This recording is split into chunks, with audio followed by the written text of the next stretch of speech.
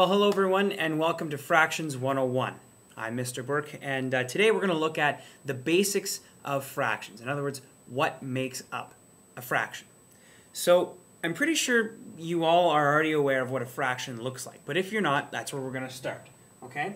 So a fraction is a number that looks sort of like this. Let's take 3 over 4. Okay? So this is 3 over 4, or as we would say it, 3/4, okay? The top number is called the numerator.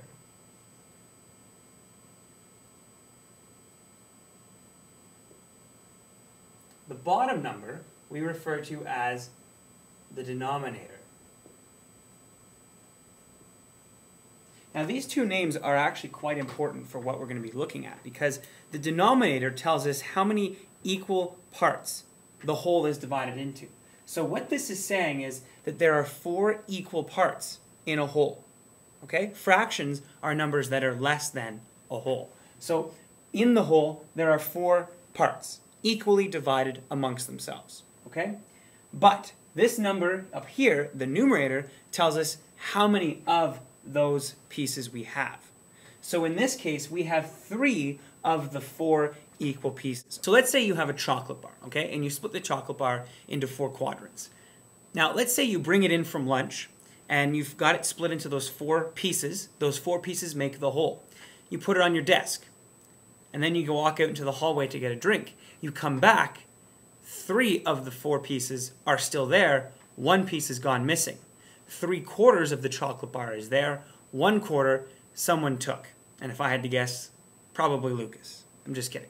Okay, so 3/4, 3 pieces of the whole. There are 4 pieces in the whole.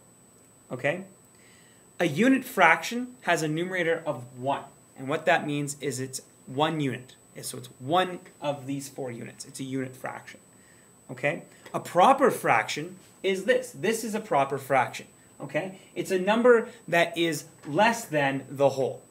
If I were to mix this up, and let's say I change this number. Let's say I change this number to 6 over 4. We now have more pieces than we have in the whole. That's called an improper fraction. Okay? What we like to do is with improper fractions is change them around so that we can tell what it's actually telling us. I mean, we know right now by looking at it that it's more than 1 whole. What it really and truthfully is saying here is we've got 1 whole, right? That's 4 out of 4, plus the remaining 2 to make 6. Okay? So I'll slow that down again and I'll show you what I did. What we did was we basically said 4 over 4 plus 2 over 4 equals 6 over 4. So 4 and 4 is the whole, plus the remaining 2, which gives us 1 2/4. Okay?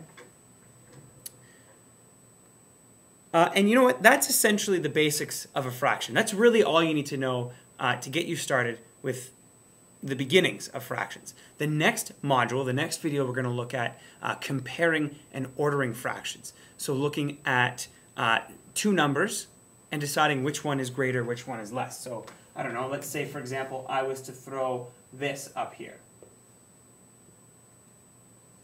And I asked you which one is greater, which one has more value, the 1 over 2 or the 6 over 4. And you'd have to be able to tell me why. So that's the next one.